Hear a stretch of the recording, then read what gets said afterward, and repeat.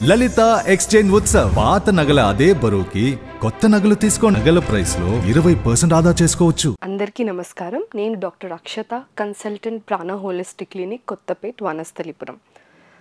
ఇవాల్టి వీడియో ఎవరి కోసము అని అంటే ప్రెగ్నెన్సీ ప్లాన్ చేసే భార్యాభర్తలకి, అంటే మేము ఇంకా పిల్లల్ని కావాలనుకుంటున్నాం అని అనుకున్న వాళ్ళకి, ఆల్రెడీ ప్రెగ్నెంట్ ఉన్న పేరెంట్స్కి, అంటే ఆల్రెడీ ఆ వైఫ్ ప్రెగ్నెంట్ ఉంది, సో అట్లాంటి కపుల్స్కి, లేదు మీ ఇంట్లో ఎవరు ప్రెగ్నెంట్ ఉన్నా మీరు తాత, నానమ్మ, అమ్మమ్మ, అత్త ఎవరైనా సరే మీరు కూడా ఖచ్చితంగా తెలుసుకోవాల్సిన సబ్జెక్ట్ ఇవాళ. ఏంటి అని అంటే ఇవాల్టి వీడియో, ఇప్పుడు ఒక బేబీకి బర్త్ ఇస్తున్నారు అని అంటే మీరు చాలా ఆలోచించి ఉంటారు. ఆ బేబీ ఫ్యూచర్ ఏంటి, ఏం చదువుకోవాలి, వాళ్ళకి ఫినాన్షియల్గా మీరు ఎట్లా సపోర్ట్ చేయొచ్చు, సో ఇవన్నీ మనం డిస్కస్ చేస్తారు. బేబీ ఎప్పుడన్నా సరే ఫిజికల్ హెల్తీగా ఉండాలని అందరూ ఆశిస్తారు.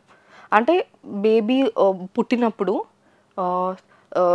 లెగ్స్, హ్యాండ్స్, బ్రెయిన్ డెవలప్మెంట్ అవ్వాలి, హైట్ కానివ్వండి, వెయిట్ కానివ్వండి, కాంప్లెక్షన్ అన్నీ పర్ఫెక్ట్గా ఉండాలని మీరు విజువలైజ్ చేసుకుంటారు.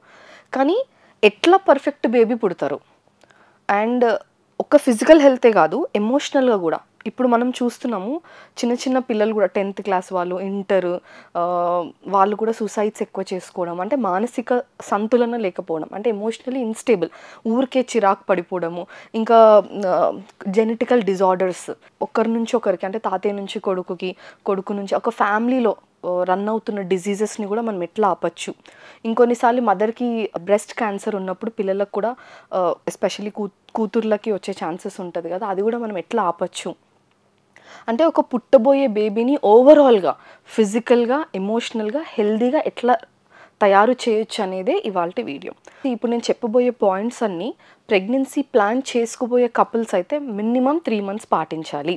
ఆల్రెడీ ప్రెగ్నెంట్ ఉన్నారు మీరు అని అంటే రైట్ అవే ఇవాల్టి నుంచి నేను చెప్పినవన్నీ ఫాలో అవ్వడం స్టార్ట్ చేయండి. ఇందాక నేను చెప్పినట్టుగా autoimmune disorders, genetical disorders, blood related cancers, autism ఇంకా చాలా ఎక్కువ అవుతుంది. ఆటిజం ఇంకా డౌన్ సిండ్రోమ్ కూడా చాలా ఎక్కువ రిపోర్టెడ్ కేసెస్ ఉన్నాయి. కంపారిటివ్లీ దాని రేషియో ఏంటి అని అంటే ఇయర్ బై ఇయర్ ఎక్కువ అవుతుంది. నంబర్ ఆఫ్ కేసెస్, ఇన్సిడెంట్స్ అనేది చాలా ఎక్కువ అవుతుంది. సో మనం దాన్ని ఆపలేమా అంటే ఆపచ్చు, అబ్సల్యూట్లీ 100% ఆపచ్చు. సో ఎలా అని అంటే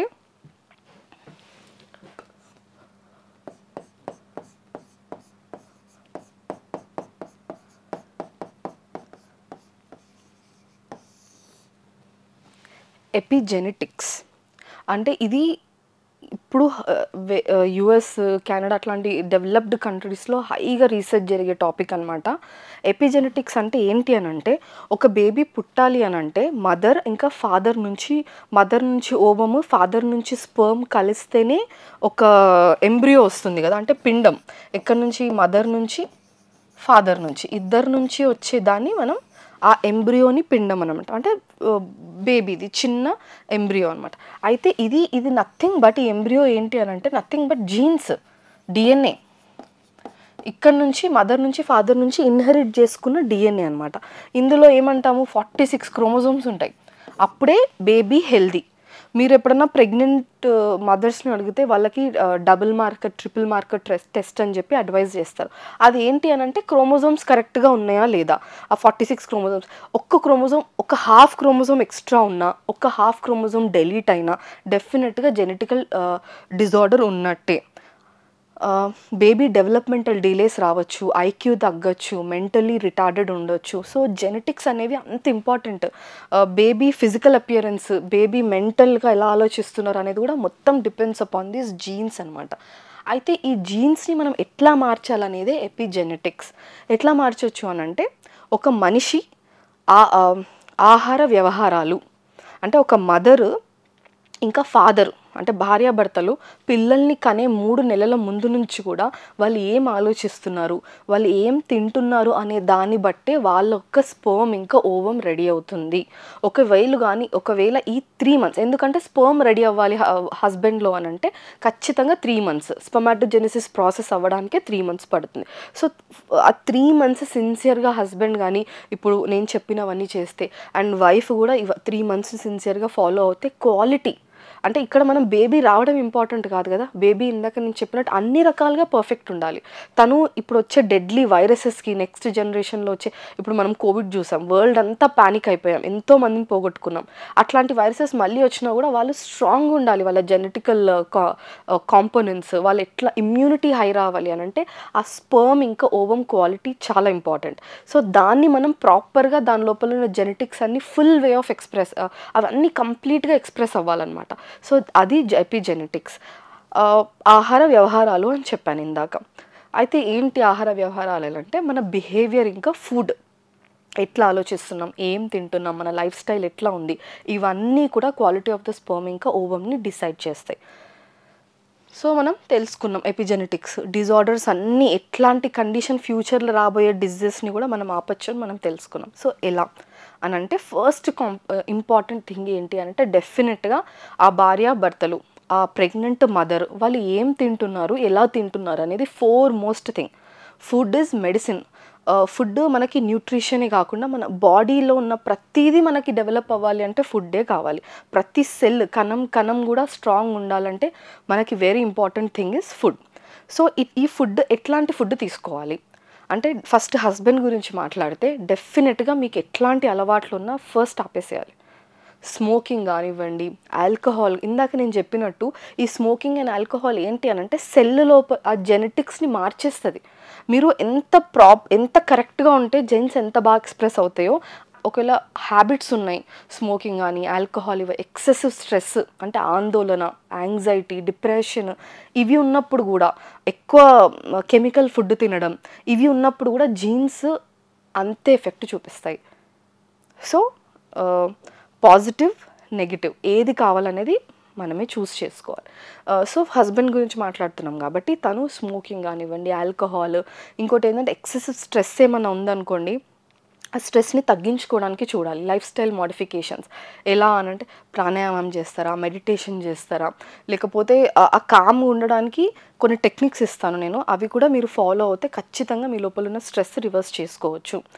అండ్ ఫుడ్ ఎలా తీసుకోవాలి, వైఫ్ అండ్ హస్బెండ్ ఎట్లాంటి ఫుడ్ తీసుకోవాలి అని అంటే హోమ్ మేడ్, డెఫినెట్గా హోమ్ మేడ్. ఎందుకంటే ఇక్కడ మనం ప్రెగ్నెన్సీలో ఉన్నప్పుడు ఆ ముందు 3 మంత్స్ వెరీ వెరీ ఇంపార్టెంట్. ఆ బేబీది మొత్తం ఫ్యూచర్ అంతా మనం ఇక్కడే డిసైడ్ చేసేస్తున్నాం. వాళ్ళు ఎంత హెల్తీగా ఉండాలి, వాళ్ళు అంటే లిటరలీ మనం ఈ పీరియడ్లో వీఆర్ డిజైనింగ్ అనమాట, designing the future of the baby. So ఇది అంత ఇంపార్టెంట్ కాబట్టి ఖచ్చితంగా మీరు ఆ రెస్పాన్సిబుల్ పేరెంట్స్ లాగా ఉండి తీరాల్సిందే. ఫుడ్ ఎక్కువ హోమ్ మేడ్ ఎందుకు అంటున్నానంటే మనం బయట తీసుకునే food most of the times మనకు తెలీదు సోర్స్ ఏంటి, వాళ్ళు ఎట్లాంటి ఆయిల్స్ వాడుతున్నారు. ఫర్ సపోజ్ వాళ్ళు ఆయిల్ బదులు యానిమల్ ఫ్యాటే వాడుతున్నారేమో, ప్రాపర్గా ఆ వెజిటబుల్స్ తిన్నప్పటికి కూడా వెజిటబుల్స్ని వాష్ చేస్తున్నారో లేదో మనకు తెలీదు. చేయనప్పుడు ఏంటి అని అంటే ఆ వెజిటబుల్స్ మీద స్ప్రే చేసిన పెస్టిసైడ్స్ ఉంటాయి కదా, అవన్నీ మన బాడీలోకి వెళ్ళిపోతాయి. అవన్నీ మళ్ళీ మన బాడీ ఎలిమినేట్ చేసుకోవాలంటే ఎనర్జీ అంతా ఈ వచ్చిన ఆ వేస్ట్ మెటీరియల్ని ఎలిమినేట్ చేయడానికి యూజ్ అయిపోతుంది. ఆ ఎనర్జీ వేరే సెల్స్ని నరిష్ చేయడానికి ఉండదు, డెప్లీట్ అయిపోతుంది అనమాట. అండ్ వాళ్ళు యానిమల్ ఫ్యాట్ వాడతారు, అది కూడా మన బాడీలో నుంచి ఎలిమినేట్ అవ్వాలంటే చాలా కష్టం, ఇన్ఫ్లమేషన్ క్రియేట్ చేస్తుంది మన బాడీలో. అండ్ కెమికల్స్, అజినోమోటో అట్లాంటివి వేరే వేరే కెమికల్స్ వేస్తారు కదా, అవి కూడా మన బాడీలో జీన్స్ని మారుస్తాయి. పాజిటివ్గా ఎక్స్ప్రెస్ అయ్యే జీన్స్ కూడా నెగిటివ్ అవుతాయి. సో అందుకని అదొకటి ఇంపార్టెంట్. అండ్ ఫుడ్ సరే ఇప్పుడు హోమ్ మేడ్ ఫుడ్డే తింటున్నారు.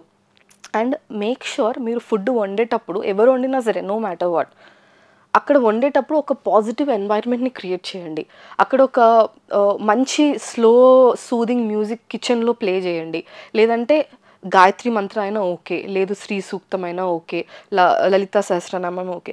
ఏంటి డాక్టర్ గారు అలోపతి అయ్యుండి స్పిరిచువల్గా మాట్లాడుతున్నారంటే బిలీవ్ మీ, ఈ మంత్రాస్ ఏవైతే మనం చాంట్ చేస్తాం కదా, దట్ ఈస్ నాట్ రిలీజియస్. అది ఒక మతం, ఒక రిలీజియన్ కాదు, అదొక సౌండ్ ఇంజనీరింగ్. అందులో నుంచి వచ్చే అదైతే చాంటింగ్ ఉంటుంది కదా, అది ఆ ఫ్రీక్వెన్సీ అనేది మన బాడీలో ఉన్న స్ట్రెస్ని తగ్గిస్తుంది అనమాట. వేగస్ నర్వ్ అని ఒకటి ఉంటుంది అనమాట, దాన్ని స్టిమ్యులేట్ చేస్తుంది ఆ చాంటింగ్ అనేది. దేర్ బై ఆ మనిషి పాజిటివ్గానే ఆలోచిస్తాడు వండేటప్పుడు కూడా. సో ఆ వండేటప్పుడు పాజిటివ్గా వండినప్పుడు ఆ ఫుడ్లో కూడా పాజిటివ్ వైబ్రేషన్సే వస్తాయి. సో మనం హోమ్ కుక్డ్ తింటున్నాం, ఇంట్లో పాజిటివ్ ఎన్వైరన్మెంట్లో కుక్ చేసింది తింటున్నాం. నెక్స్ట్ ఫుడ్ మన ప్లేట్లోకి వస్తుంది. ప్లేట్లోకి వచ్చిన తర్వాత మేక్ షూర్ ఆ వైఫ్ అండ్ హస్బెండ్ ఎవరి గురించి నెగిటివ్ మాట్లాడకండి. బికాజ్ ఫుడ్కి ఆ ఎనర్జీ అబ్జార్ప్షన్ అనేది ఉంటుంది, వైబ్రేషన్స్ అనేది ఉంటుంది. సో మనం ఎప్పుడైనా సరే ఎవరైనా తిట్టుకుంటూ ఫుడ్ తింటున్నాం అనుకోండి, మన బాడీలో ఆ స్ట్రెస్ క్రియేట్ అయిపోతుంది. మనం ఒకవేళ న్యూట్రిషియస్ ఫుడ్ తిన్నప్పటికి కూడా మనం ఎవరైనా తిడుతూ కానివ్వండి, కోపంలో కానీ తింటే ఆ ఫుడ్లో ఉన్న న్యూట్రిషన్ మన బాడీలోకి అబ్జార్బ్ అవ్వదు. వెంటనే మనం ఎప్పుడైతే తిడుతుంటామో వేరే వాళ్ళని, మన గట్లో ఒక రియాక్షన్ స్టార్ట్ అయిపోతాయి. అవి న్యూట్రిషన్ అబ్జర్వ్ అవ్వకుండా ఒక లేయర్ లాగా ఫామ్ చేసేస్తాయి అనమాట. సో డెఫినెట్గా తినేటప్పుడు కూడా ఒక పాజిటివ్ అఫర్మేషన్తో తినండి. ఇప్పుడు నేను చెప్పిందంతా మీరు ఒక 3 months ఫాలో అవుతే ఇదంతా ఎందుకు చెప్పాను అనేది మీకు అర్థమైపోతుంది. ప్రాక్టికల్స్ ఇప్పుడు నేను థియరీ చెప్తున్నాను, మీరు అది ఇంట్లో ప్రాక్టికల్స్ చేయండి. ఫుడ్ అయిపోయింది, ఎట్లాంటి ఫుడ్ తీసుకోవాలో మాట్లాడుకున్నాము, ఎట్లా వండుకోవాలో మాట్లాడుకున్నాం, ఎట్లా తినాలో మాట్లాడుకున్నాం. So food part is over. అంటే మనం ఫిజికల్గా ఫ్యూచర్లో వచ్చే బేబీ యొక్క జెనెటిక్స్ పాజిటివ్గా క్రియేట్ చేసేసాం. నెక్స్ట్ ఏంటి అని అంటే స్ట్రెస్. ఇప్పుడు మా క్లయింట్స్ కూడా పేషెంట్స్ వస్తారు కదా ఓపీడీలోకి, నేను ఒకవేళ స్ట్రెస్ ఉందా మీకు అని అడిగితే నవ్వుతారు. ఫస్ట్ ఒక చిన్న స్మైల్. ఎవరికి ఉండదు మేడం స్ట్రెస్ లేని వాళ్ళని చూపించండి, ఇంకా అది లైఫ్లో ఒక పార్ట్ అని అంటారు.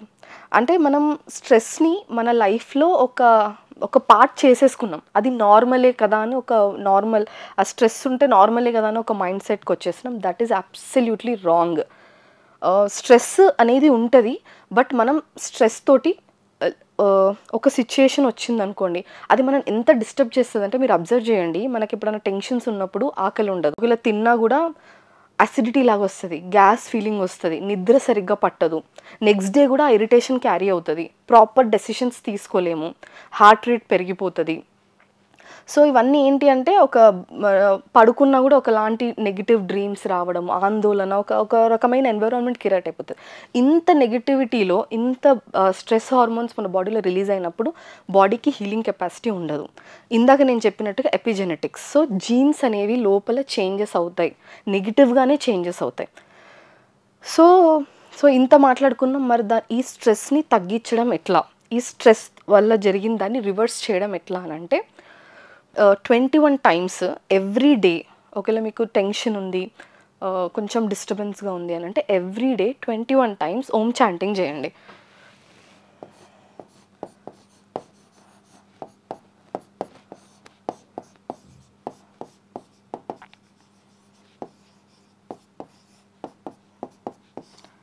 సో అగైన్ మళ్ళీ ఎందుకు అని అంటే ఈ సౌండ్ మీరు ఎప్పుడైతే ఓం అని చాంట్ చేస్తారో 21 times, నేను ఇందాక చెప్పినట్టుగానే మన బాడీలో వేగస్ నర్వ్ అని ఉంటుంది.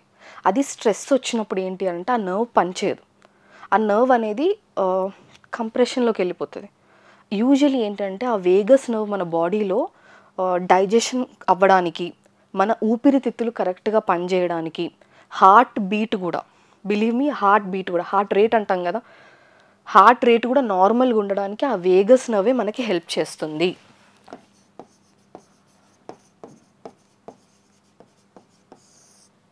ఓకేనా? ఇది ఇప్పుడు ఒక చెయ్యి మనం ఇట్లా అని అంటే మన ఇష్టం, అది వాలంటరీ యాక్షన్. కానీ అదే మన ఊపిరి ఎన్నిసార్లు వెళ్ళాలి, మన బ్రీతింగ్ ఎన్నిసార్లు నార్మల్గా ఉండాలి, మన హార్ట్ రేట్ నార్మల్గా ఉండాలి, డైజెషన్ కరెక్ట్గా ఉండాలంటే మన చేతిలో ఉండదు. అవన్నీ ఇన్వాలంటరీ యాక్షన్స్. ఆ ఇన్వాలంటరీ యాక్షన్స్ అన్నిటిని కూడా నేను ఇప్పుడు మాట్లాడగలుగుతున్నా, మీరు ఇప్పుడు వినగలుగుతున్నారంటే కూడా ఈ వేగస్ నర్వ్ వల్లనే. సో మనం స్ట్రెస్లో ఉన్నప్పుడు దీని యాక్షన్స్ తగ్గిపోతాయి, వేగస్ నర్వ్వి. సో మనం దీన్ని మళ్ళీ యాక్టివేట్ చేయాలి అని అంటే ఇది థియరీ కాదు, ఇది సైంటిఫికలీ ప్రూవెన్. దీని మీద కేస్ స్టడీస్ ఉన్నాయి, దీని మీద చాలా రీసెర్చ్ జరిగి ఉంది. సో దాన్ని మళ్ళీ స్టిమ్యులేట్ చేయాలి అంటే ఒకే ఒక సౌండ్, అదే ఓం. దీన్ని ఎవ్రీడే 21 times, ఎనీ టైం. ఇంకా ప్రిఫరబుల్లీ మీరు చేసుకోగలుగుతారంటే సన్ రైజ్ సన్సెట్ టైమ్స్లో, లేదు అని అంటే something is better than nothing, ఏదో ఒక టైంలో చేయండి. చేస్తే ఈ నర్వ్ యాక్టివేట్ అయిపోయి మళ్ళీ మన బ్రీతింగ్ కంట్రోల్లోకి వస్తుంది, స్ట్రెస్ తగ్గిపోతుంది, డైజెషన్ ఇంప్రూవ్ అవుతుంది. డైజెషన్ ఇంప్రూవ్ అయితే మనం తీసుకునే పోషకాలు మన బాడీ లోపలికి ప్రాపర్గా వెళ్తాయి. సో స్ట్రెస్ తగ్గించాలి అంటే దిస్ ఈజ్ ద మంత్ర. ఇది ఖచ్చితంగా చేయండి. అండ్ సెకండ్ వచ్చేసి మీకు సైనస్ ఇబ్బంది లేదు, హెడేక్స్ లేవు, మీకు కోల్డ్ టాలరెన్స్ బాగుంది అనుకుంటే ఒక ఐస్ వాటర్ తీసుకొని ఒక బౌల్లో ఎవ్రీడే మార్నింగ్ లేచిన తర్వాత ఫస్ట్ ఫేస్ అందులో పెట్టండి. ఒక 10 సెకండ్స్ 30 సెకండ్స్ అంతే, అంతకు మించి అవసరం లేదు. ఒకసారి డిప్ చేసి తీసేసేయండి అంతే. అప్పుడు కూడా ఈ వేగస్ నర్వ్ అనేది స్టిమ్యులేట్ అవుతుంది. స్టిమ్యులేట్ అయ్యి కూడా మీకు స్ట్రెస్ తగ్గిపోతుంది. సో ఈ 2 అప్లై చేయండి. But this is most safest. ఎట్లాంటి సైడ్ ఎఫెక్ట్స్ ఉండవు. ఇప్పుడు కోల్డ్ వాటర్ ఇమ్మర్షన్ అనుకోండి, సైనస్ ఉన్న వాళ్ళకి బ్లాక్ అయ్యే ఛాన్సెస్ ఉంటుంది, హెడేక్స్ వచ్చే ఛాన్సెస్ ఉంటుంది. అది లేకపోతే okay, but this is the safest and beautiful and top most ఇంకా అన్నిట్లో. సో ఇందాక నేను చెప్పినట్టుగా ఫుడ్ ఒకటి, అండ్ స్ట్రెస్ తగ్గించుకునే stress buster Mantra, and third వచ్చేసి ప్రాణాయామ అంటే బ్రీతింగ్ ఎక్సర్సైజెస్. బ్రీతింగ్ అంటే మీరు జస్ట్ కూర్చున్న చోటనే కాన్షియస్గా మెల్లిగా స్లోగా డీప్ బ్రీత్ తీసుకొని మళ్ళీ స్లోగా వదిలేయడం కూడా ప్రాణాయామనే. ఒకవేళ మీకు అందులో మెథడ్స్ వస్తాయి, కొంతమందికి అనులోమ్ విలోమ్, భస్త్రిక, కపాల్ భాతి ఇట్లాంటివి వచ్చిన వాళ్ళు హ్యాపీగా చేసుకోండి. రాని వాళ్ళు వంట వండేటప్పుడు కూడా మీరు ఇది చేసుకోవచ్చు, ల్యాప్టాప్ మీద వర్క్ చేసేటప్పుడు కూడా మీరు ఇది చేసుకోవచ్చు. ఎనీ టైం ఎనీవేర్ మీరు ఇది హ్యాపీగా చేసుకోవచ్చు. స్లోగా తీసుకోవాలి, స్లోగా వదలాలి. అట్లా చేస్తే కూడా లంగ్స్ కెపాసిటీ పెంచుతుంది. మన మొత్తం బాడీలో మనకి ప్రాణశక్తి అంటే ఒక మనిషిలో ఒక తెలియని ఒక పవర్ మనిషిని నడిపిస్తుంటుంది. హార్ట్ కొట్టుకోవాలన్నా, రెస్పిరేటరీ రేట్ నార్మల్గా ఉండాలి, అంటే ఊపిరితిత్తులు కరెక్ట్గా పనిచేయాలన్నా మన బాడీ లోపల ఒక వైటల్ ఎనర్జీ అవసరం. ఆ వైటల్ ఎనర్జీ మొత్తం లంగ్ నుంచే బాడీకి పాస్ అవుతుంది. సో అట్లాంటి లంగ్కి ఒక మంచి ఎక్సర్సైజ్ చేస్తున్నాం అనమాట. ఇప్పుడు మన ఫిజికల్ బాడీకి ఎట్లయితే యోగా, జిమ్ అవన్నీ చేస్తారు కదా, అట్లనే లంగ్స్కి ఒక ఎక్సర్సైజ్ ఏంటి అంటే ప్రాణాయామ. అవి మంచిగా ఎక్స్పాండ్ అయ్యి క్లోజ్ అవుతున్నప్పుడు దాని లోపల కెపాసిటీ పెరుగుతుంది. కెపాసిటీ పెట్టినప్పుడు వైటల్ ఎనర్జీ పెరుగుతుంది. వైటల్ ఎనర్జీ పెరిగితే బాడీకి ఉన్న ప్రతి సెల్కి ఆక్సిజన్ వెళ్తుంది, ప్రతి సెల్కి బ్లడ్ వెళ్తుంది. మనం బ్లడ్ పంపించగలుగుతున్నాము అంటే బాడీ హీల్ చేసుకుంటుంది. మీకు ఇన్ఫెక్షన్ ఉన్నా, మీకు ఆర్థరైటిస్ ఉన్నా, మీకు ఆస్తమా ఉన్నా, అలర్జీస్ ఉన్నా, ఏమున్నా కూడా ప్రతి ఒక్కదానికి ఇప్పుడు నేను చెప్పినవన్నీ కూడా యూజ్ అవుతాయి. సో ఇట్లా మనం ఒక స్టెప్ బై స్టెప్ మీ బాడీని, మీ మైండ్ని మీరు ట్యూన్ చేసుకోగలిగితే quality of ovum, quality of sperm పెరిగి నెక్స్ట్ జనరేషన్ డిజీజ్ ఫ్రీగా వస్తారు. నెక్స్ట్ జనరేషన్కి ఎమోషనల్ స్టెబిలిటీ ఎక్కువ ఉంటుంది, డెసిషన్ మేకింగ్ పవర్ బాగుంటుంది, ఇంకా వాళ్ళు ఫిజికల్గా కూడా ఎక్కువ ఉంటాం, హ్యాపీగా ఉంటారు, హెల్దీగా ఉంటారు. ఆటిజం లాంటివి రావు, డౌన్ సిండ్రోమ్స్ రావు. పుట్టగానే ఎన్ఐసీయూలో అడ్మిట్ చేయడం, నెల రోజులు పాపం చిన్న బేబీస్ని అందులో పెట్టడము, పుట్టిన తర్వాత కూడా పెరుగుతుంటే మీరు అబ్జర్వ్ చేస్తుంటారు, ఎవ్రీ నెలకు ఒకసారి పిల్లల్ని ఐసీయూలో జాయిన్ చేసే వాళ్ళు కూడా ఉంటారు నిమోనియాతో. ఇట్లాంటి హెల్త్ హెజార్డ్స్ అన్నీ మనం పిల్లలు మదర్ ప్రెగ్నెంట్ గర్భంలో ఉన్నప్పుడే ఆపేయడానికి యూస్ఫుల్ అయ్యే బ్యూటిఫుల్ టెక్నిక్స్ ఇవన్నీ. సో ఖచ్చితంగా ఇవన్నీ ఫాలో అవ్వండి. మీ ఫ్యామిలీలో నెక్స్ట్ జనరేషన్స్ని హెల్తీగా ప్లాన్ చేసుకోండి.